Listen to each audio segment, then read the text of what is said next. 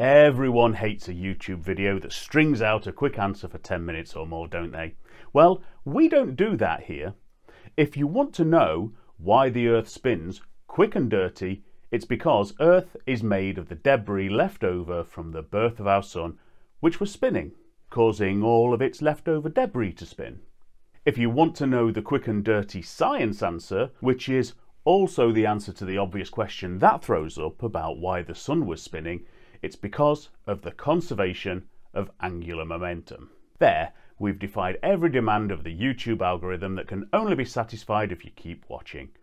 But we care more about you than some stupid algorithm, which is why our view and subscriber counts are so low, and why you have the answer to your pub quiz question long before the end of this episode.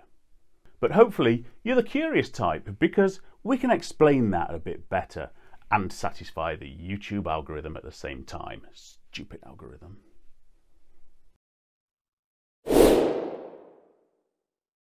So this all comes from very tiny effects that happened 5 billion years ago, or even longer, when there was no sun, there was no solar system, and no planet Earth. In our neighbourhood of the galaxy, there was just a vast cloud of gas and dust that gravity was beginning to coalesce. As the motes of dust and gas molecules condensed down, they began bumping into one another, and just on the balance of probability, there'll be very few of them that hit each other slap bang in the middle. The overwhelming majority will hit each other side on, so they start to spin. Think of it like a sliced serve that imparts spin on a tennis ball, or a free kick around a wall of defenders in football. Hitting an object side on makes it spin if there are no other forces acting on it to prevent it. And in a gas cloud in space, there are no forces acting on it that would stop it from spinning or even continuing to spin indefinitely. A law that is also known to astronomers as the conservation of angular momentum. And as more and more gas molecules and dust grains hit one another, the more the whole nebula takes on a spin characteristic, either clockwise or anti-clockwise, only determined by chance. And if there's enough material in this nebula condensing down towards their mutual centre of gravity, it will get so hot and dense that a brand new star will form. And it'll always be spinning in a uniform direction because the dust and gas it formed from was spinning.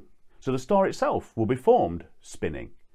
And this is how all stars form, and our Sun is just an ordinary yellow dwarf star like hundreds of stars you can see in the night sky tonight, and like 20 billion other stars in our galaxy that we need telescopes to see.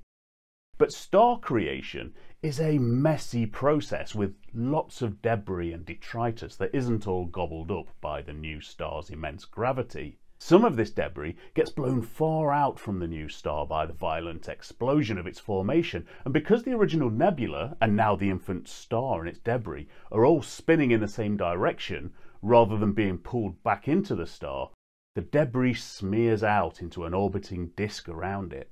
The disk's orbit in the same direction the star spins, and the dust and gas that makes up this debris is also spinning in the same direction.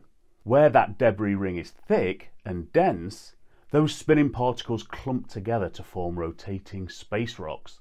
Where there's enough space rocks close together, they clump together to form rotating asteroids. Where there are enough asteroids close together, they clump together to form rotating little protoplanets.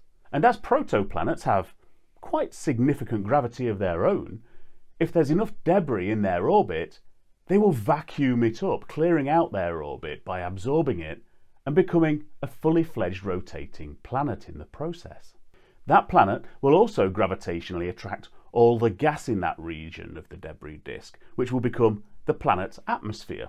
If the planet's large enough to hold on to that gas in the glare of the sun, or far enough away from the star that the solar wind is too weak to strip the planet of its atmosphere, it will have an atmosphere for millions or billions of years.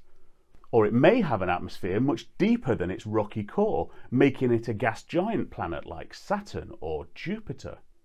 All determined by those original collisions of free-floating gas molecules and dust grains long before the Sun even existed. And that means that our solar system and the Earth spin counterclockwise.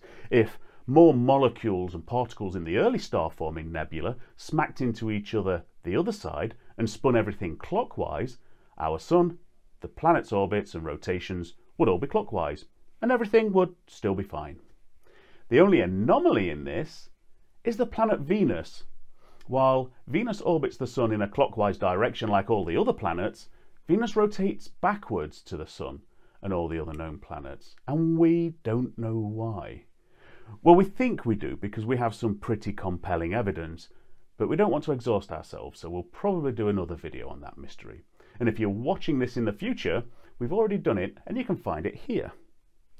So sorry to say it, but this planet Earth that many of us see as a Garden of Eden is just the leftover detritus from the birth of our Sun. But it evolved birds and trees and all the people you've ever loved. So as shit heaps go, it's not a bad one.